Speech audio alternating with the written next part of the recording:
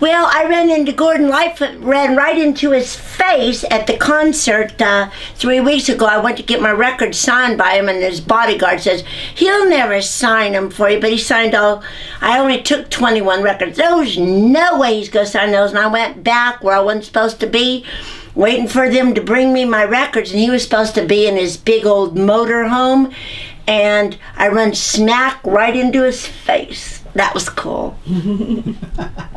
He was really cool. But he didn't sign anything, or? Oh, he signed them all. Oh. Yeah, he was really cool.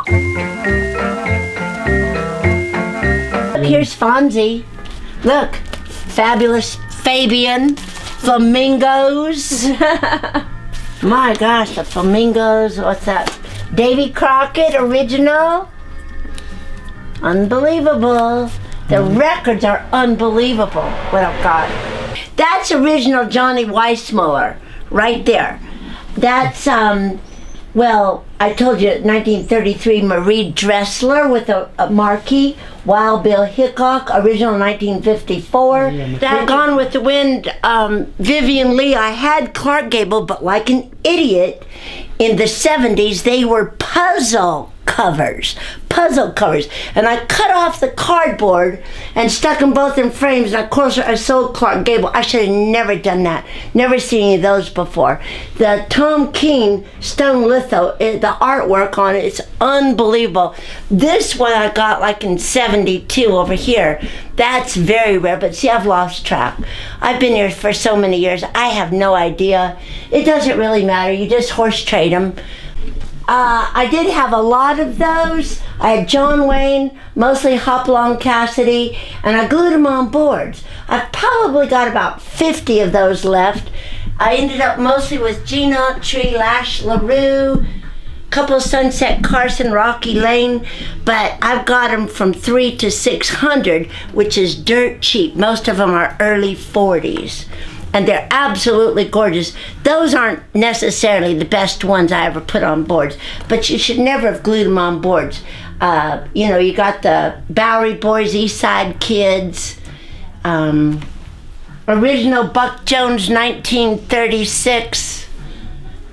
This is really cool because it's got the original marquee on it.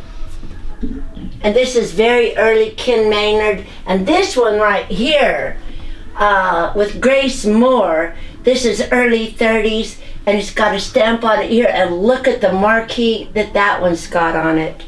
This is a really cool Tom King. Of course, that's 40s. And there's Mom and Pa Kettle down there. Probably the rarest one that I got, it was Superman 1941 cartoon poster, and we were throwing darts on it, and that's when I divorced my husband, and he wanted that poster. So we took it with him, and he says, well, I want the poster. Oh, you can have it, because I had $25 on it. And right after that, there was like 20 people coming in, still got that Superman poster. Well, my ex-husband took it. Well, somebody from California wrote me a letter. I'll give you $700. Oh. Now, 40 years ago, $700 was like $5,000 today. Yes, right. So I called my ex-husband. I says, would you please send me back that Superman is Here poster? And he did. And I sent it to California. But that poster is probably $200,000 right now. Probably the highest. It was. There was one other one besides the Superman, and that was the Frankenstein, which I got a great copy of, which is $400. But the original, a friend of mine got that in the 70s, right there. It looks exactly like that. But he got the original, and he paid $1,000 for it in like 1972 or 3, and he turned down $175,000 years ago. Well, that's the Batcave. Well, these are the $45 ones. See, there's Woody, and that's Noah's Ark now. There's a Caddyshack, but you can't see the decor, really. I'm not a good picture taker.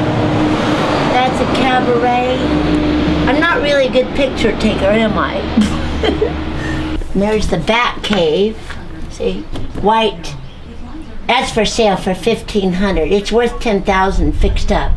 Because how many white Airstreams have you ever seen. But the one you can walk in and look, you just have to take a screwdriver and push the little latch because it doesn't have a handle. Things change. But back when I was a girl, everybody was still left over from the Civil War. Everybody was over 100 years old.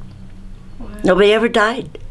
Now they're dying like crazy because prescription drugs, and they go to doctors. Doctors have never healed anybody since, what was it, polio? And then they found out it wasn't profitable, so they quit. They quit teaching. It's not the doctor's fault. It really isn't. They don't know how to fix anybody. You gotta fix yourself. Could be true. Oh, it is true. Read the Bible, it tells you. In the Bible. It says, never put your faith or trust in a person. Just God.